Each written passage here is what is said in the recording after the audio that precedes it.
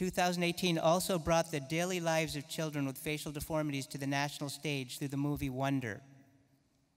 If you recognize Augie Pullman, the young boy on the right, and his friend Jack at the lunch table, when Jack said, "Have you ever had or thought about plastic surgery?" Augie Pullman put his head down, and it seemed like he had been beaten. But he looked up again and said, "Dude, it takes a lot of plastic surgery to look this good." That resilience led Augie to receive a special recognition at the end of his school year. And at that time, he made the comment, "Maybe the truth is, I'm really not so ordinary.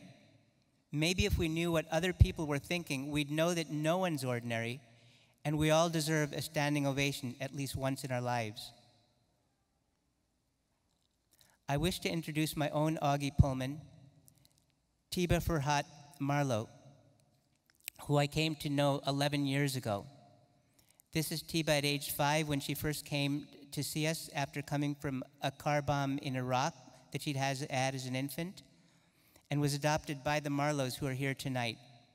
She was shy, reticent, and secluded. Her reconstructive journey started the process of facial reconstruction and was accompanied by reconstruction of confidence and spirit. Teeba has since developed into an ambassador for children with facial deformities, as you can see when she was 13 years old on the left, speaking at the Save a Smile, Save a Child fundraiser, and 16-year-olds on the right, continuing with that drive. Teeba now proudly displays her face to the world in an upcoming book publication, A Brave Face. As a special treat, I'd like you to have the opportunity to meet this brave face.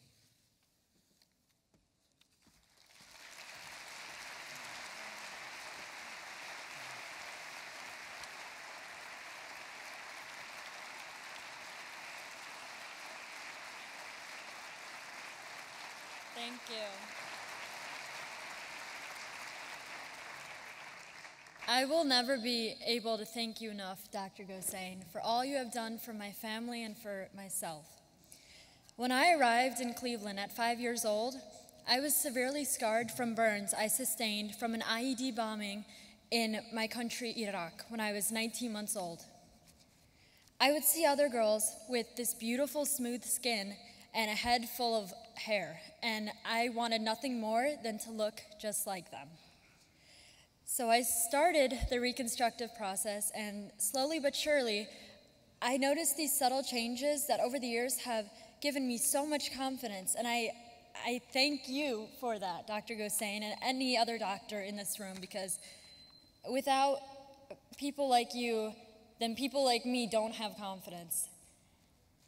The texture of my skin went from scarred to smooth. The scars no longer pulled around my mouth, and anyone that knows me knows I love to smile. So over time, especially now in my teenage years, no one seems to notice the remaining scars, at least not from my perspective. Nobody points them out or makes fun of me anymore, and I'm just like everyone else in this room now. And through that, I've definitely learned that nobody is perfect. And before I go, I just want to ask you one thing. This is a $1 bill, but for this, let's just pretend it's 20. So raise your hand if you want a $20 bill. Yeah, me too. Raise your hand really high if you want a $20 bill.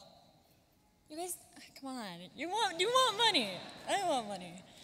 Okay, well, it has value because it's $20 and it's America and that's what we use. And it looks perfectly fine and untouched, basically.